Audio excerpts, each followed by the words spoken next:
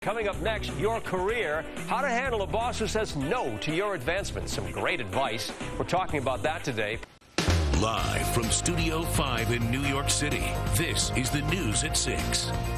Well, it's Monday. Hi, everybody. I'm Andrea, and we thank you for joining us again today. All right, you have survived the first day of the work week, but it probably wasn't easy for some of you. Whether you asked for a raise, maybe a promotion, a little time off, or maybe you made a suggestion of some kind, some of you were told no by your boss. Now, that can be upsetting and even deflating. We know that. But we're here to help you out tonight. Matt King begins our look at the best way to handle rejection at work. Cool if I come in real quick?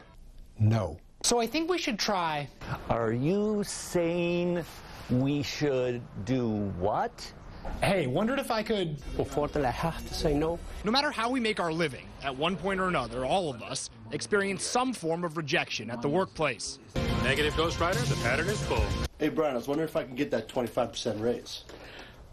Jake, the answer to that is going to be no at this time. Sometimes Drum Associates CEO Brian Drum says no. I say no more times than I say yes. The head of an executive recruiting and coaching business, Drum, won't recommend a candidate who can't say no. It's part of the job. It's important not to say no to an employee. Sadowski and Fischer attorney Robert Sadowski and his partners, Andrea Fischer and Raphael Katz, work in an intimate, deadline-oriented setting where they feel they can't afford to offend each other or their small team of employees, so they avoid rejection. Being a lawyer, everything's about argument, compromise, and finding creative solutions. We also find compromise in a barbershop on the Upper East Side, where owner Enrique Peralta issues denials with concessions for the future. In dealing with personal issues, you have to have some emotional intelligence. Drum believes a manager must understand the value and the mindset of an individual employee when deciding if and how to shut them down. What if that employee gets up and quits? You know, that can affect the company. Headhunting, lawyering, and haircutting on the Upper East Side, where owner Enrique Peralta issues denials with concessions for the future. In dealing with personal issues, you have to have some emotional intelligence. Drum believes a manager must understand the value and the mindset of an individual employee when deciding if and how to shut them down. What if that employee gets up and quits? You know, that can affect the company. Leaders in the headhunting, lawyering, and haircutting fields all recounted times in their careers when bosses dismissed them with a snappy, no room for negotiation, no. Your ideas can get shot down quickly all the time, and you're just a peon, so you take it. All recommended trying not to involve your emotions and to remember each rejection, the smart ones and the harsh ones, for the day when you become the boss and must say no. I may make a joke about it. I may even belittle it, but it'll be all in good fun.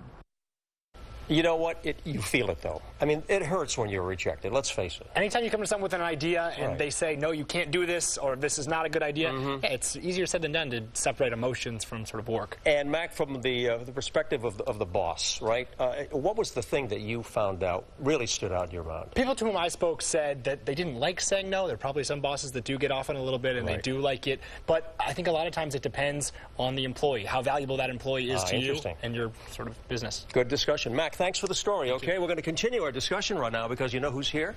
Cindy Bigelow, who is with Bigelow Tea Company. Fabulous, huge organization. You're running a family business. You've been doing it for years. What a good reputation your company has. You're tuned in to being the boss, but also to employees, managers, the whole thing. What do you say? How do you handle, how does an employee handle a boss who's just holding them back and making them feel that they're not really valued? Well, no is going to be part of any business. My assumption, by the way you're asking the question, is it's a no that's not necessarily logical.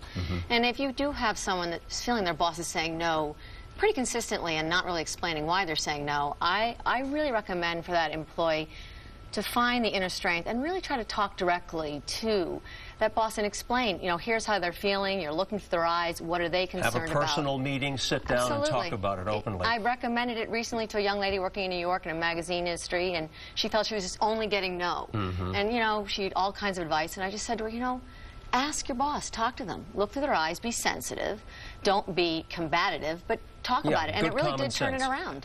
What about trying to get friendly, okay? Some people might say, okay, maybe we'll go out, maybe we'll spend a little time together. What do you think about that approach? Is that not a good idea? Well, I do know that socializing is very important in today's workplace. A lot of young people that are working for us, it's important to have that social aspect.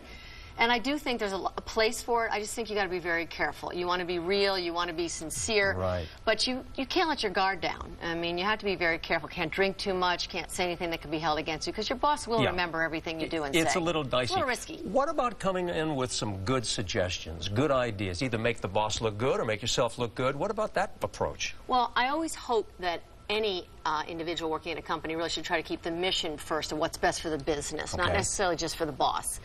But I do think coming up with opportunities is a fantastic idea.